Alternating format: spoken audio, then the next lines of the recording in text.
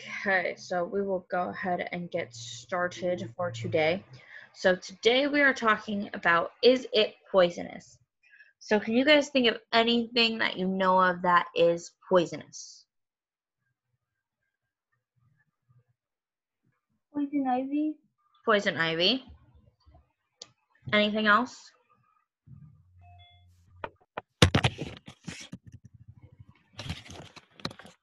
What can you think of that could be poisonous? So we got poison ivy, and that is a plant. But what else can be poisonous?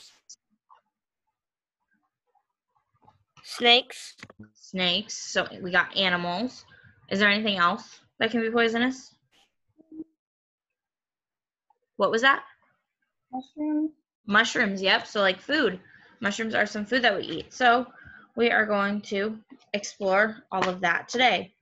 So first off, let's get into a short little PowerPoint I made with some poisonous plants on it. So is it poisonous is what we are discussing today. So what makes plants poisonous? Do you guys know what makes a plant poisonous? If you don't, it's okay. So let's see. Poisonous plants are plants that produce toxins that deter herbivores from consuming them. What's a herbivore again? Do you guys remember? An animal that eats plants. An animal that eats plants, okay? So plants cannot move to escape their predators. So plants can't move to get rid of the animals that are going to eat them. So they must have some other means of protecting themselves from herbivorous animals. So many of these poisonous compounds also have important medical benefits. So there are some plants that are poisonous, and they're poisonous to keep their predators away from getting them. So there are 12, I think there's only 11. I don't know why I said 12. Okay, there are 11 different poisonous plants that can be found in Nebraska. So we're going to look at some pictures of some poisonous plants that we can find in our own state. So the first one, this is called arrowgrass. And arrowgrass can be found in wet meadows and marshes. So if you can think of anywhere that's wet or meadowy or anything like that, there's a possibility you could find arrowgrass. And most of these are poisonous to a point where they give you a toxin that would just make you feel really sick. They're not like, I mean, if you would be around it a lot or would ingest it for some reason, it could be bad. But for the most part, they just kind of make you nauseous and not feel so well. Okay. So another one, this one over here, this is called death camas, and that is found, you can find it just about anywhere in the state, but it does not like being in sandy areas. So you won't normally find that in sandy areas. And it looks almost like a flower. So if it was me, I'd be tempted to smell it because I like flowers. So some of these can be a little tricky. And then we have this one. This is called Lambert crazyweed. So yet again, it almost looks like just a nice, pretty flower, but it can be poisonous. Then we have dwarf milkweed. And yet again, it just looks like another pretty flower. Crazy to think that some of these pretty flowers are poisonous.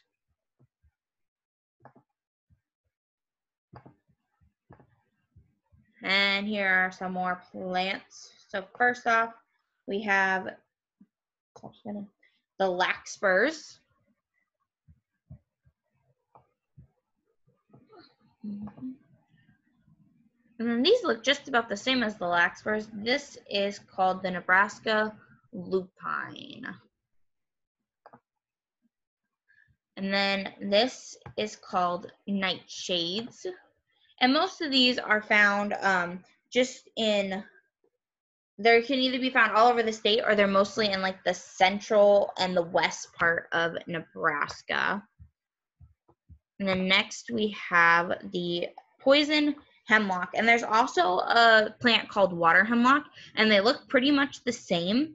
They're both a hemlock plant, and they are both found all over the state of Nebraska.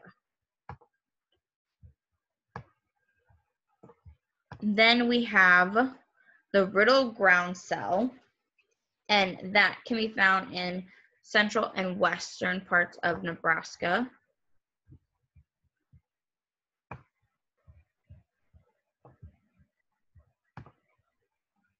Then we have showy milkweed, which is also found all over Nebraska. And then this is a chokecherry, which actually you can eat a chokecherry, but you have to be careful of its seeds. That's what makes it poisonous. Okay, so those were just some of the poison plants you can find through the state of Nebraska. And then somebody mentioned poison ivy. There is also a poison ivy plant. Do you guys know the rule for how to be able to tell if you see poison ivy? Have you ever heard that funny little rhyme that people tell you about poison ivy? Anybody? I remember growing up, my parents used to always say, leaves of 3, let them be. So a poison ivy plant usually has a cluster of 3 leaves on a stem. And that is how you typically can tell that it is poison ivy. And poison ivy leaves range from the colors of green to red, even orange sometimes. So poison ivy, and there are some plants that look like poison ivy, so you just have to be extra careful when you're out walking, like hiking trails and stuff like that. And your best bet always, for if you're like hiking or something, is to make sure you're staying on the path and not going out into the woods, because that's where you run more of the risk of running into these poisonous plants that are out and about for us.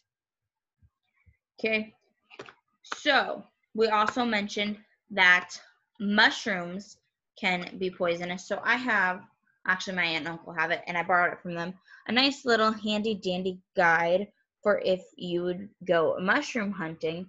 And it just it's this nice guide, and it tells you about all the mushrooms that are all over. And then next to the ones that are poisonous, it's got just this little marking to let you know, it's not the safest mushroom to be around. But so we're going to watch a little video to give us a little more information on mushrooms. So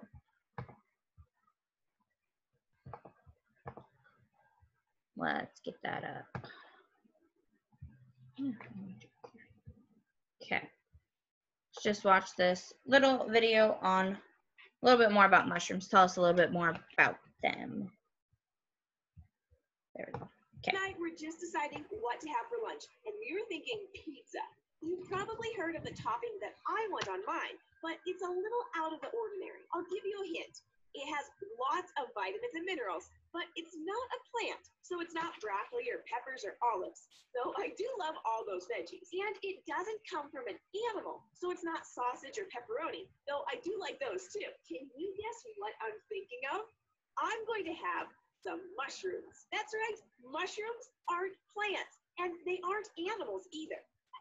Mushrooms are a type of fungus. Fungi are a whole separate kind of living thing, not plants and not animals. Some of them look a lot like the mushrooms I'll be having on my pizza, but others are much weirder. There's black witch's butter, which is a type of fungus called a jelly fungus. I bet you can guess why. It looks a lot like dark, thick jelly. Then there's the brain mushroom, which looks a lot like, well, a brain. There are even mushrooms that glow in the dark. Fungi might seem like plants from the outside because many of them grow from the ground, but scientists have made some pretty cool discoveries about fungi that make them different from plants. For example, one thing that makes plants special is that they make their own food out of sunlight. That's how all plants eat, but fungi can't do that. Instead, they have to get their food from other living things, just like us animals. That's also why you might see mushrooms growing in dark places. They don't need the sunlight, while plants won't grow in the dark. Also, get this. When you look at fungus really close up, You can tell that they're actually made of some of the same stuff as animals, not plants. But remember, fungi aren't animals either. For one thing, even though fungi have to seek out their food since they can't make it themselves like plants do, they can't run or walk or even fly to get it like animals can. How do they get food? Well, fungi actually grow right on top of their food. Mushrooms, for example, eat dead plants, which is why they often grow on trees or the forest floor. As fungi get bigger, they're able to absorb or soak up more and more food. They're pretty special that way. When animals like you and me break down our food and turn it into energy, we do it inside our bodies.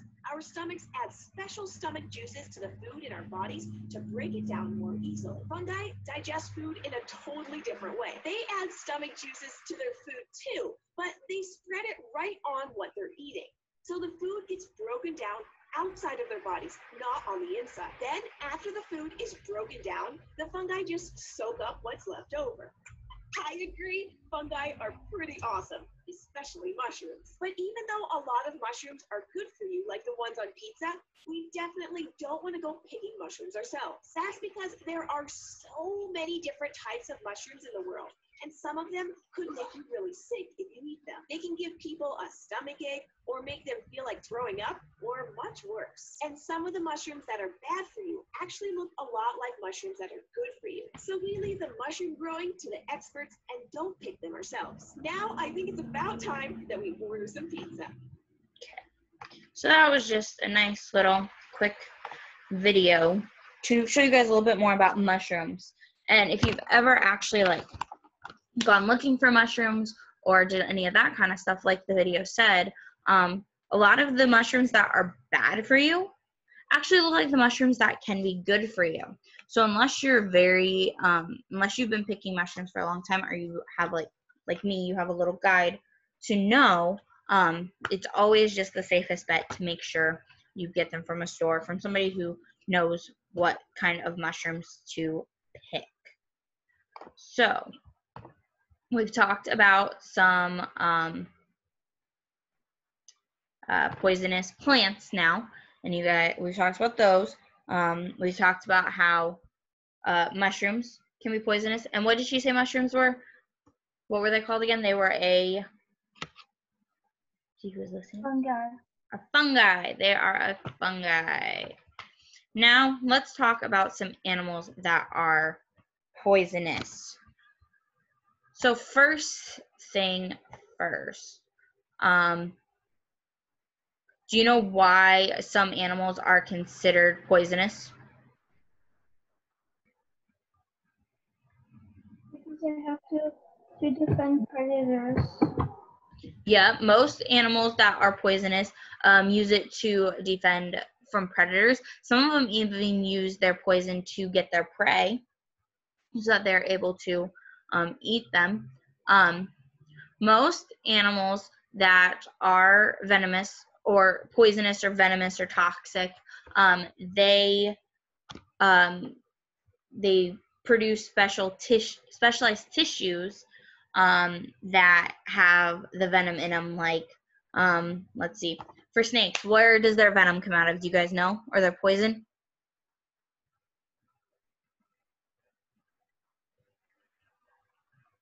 Snakes, it comes out of their fang. They're like fangs, their teeth. And then if you're looking at like a wasp or a bee or that kind of stuff, they're not so much poisonous as they do have some venom and some other stuff. That comes out of their stingers. So there are lots of animals throughout the world that are actually venomous. Like, did you guys know that a pufferfish actually has toxic poisons for humans? So a cute little pufferfish is toxic. And then let's see if I can find a picture of a poisonous.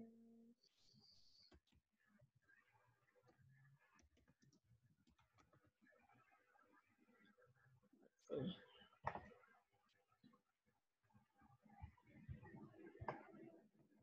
And then would you be able to believe, let's see, I'll show you the picture quick, hold on.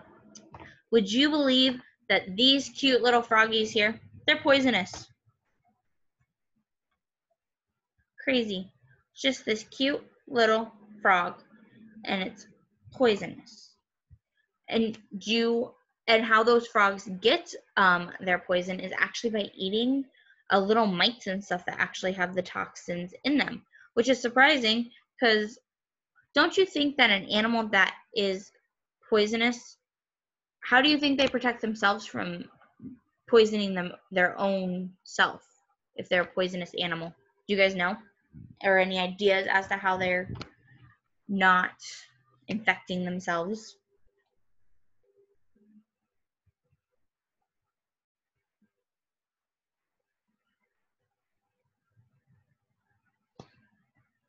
Most of them, it is because of, like I said, of where the poison is kept. It's like kept in their teeth or their stingers and stuff like that. So they actually are able to not have the poison like actually within their bodies. So I saw some of those blue frogs at the zoo once. some of those frogs at the zoo. Yeah. Yeah, there are. I mean, if you've ever seen like rattlesnakes and stuff like that, they keep those at the zoo. And I mean, as long as the handlers that are handling those animals are careful, or I know there is a way for some animals to like get the poison or the toxins that can hurt people. I know there's a way to like devenomize them. I'm not exactly sure how that works, but I know some animals that is an option so that they don't have that if they're going to be in like a zoo type area and stuff like that. But I really don't have much more for you guys today on poisonous stuff. I know there's some other videos and stuff on the website. You guys feel free to make sure you go check those out. And there's also some other cool fun facts about those little frogs I showed you and their poison and all that stuff on the website that we have going on. It's got fun facts about all those and everything. And then tomorrow we will be discussing hiking, biking, and climbing. So it should be some more fun topics to talk about. And make sure it's a beautiful day out. Make sure you're getting out in nature. Enjoy the beautiful weather and enjoy all the wonderful nature that is outside for you guys. I hope you have a great rest of your afternoon, and I will see you all tomorrow. Bye.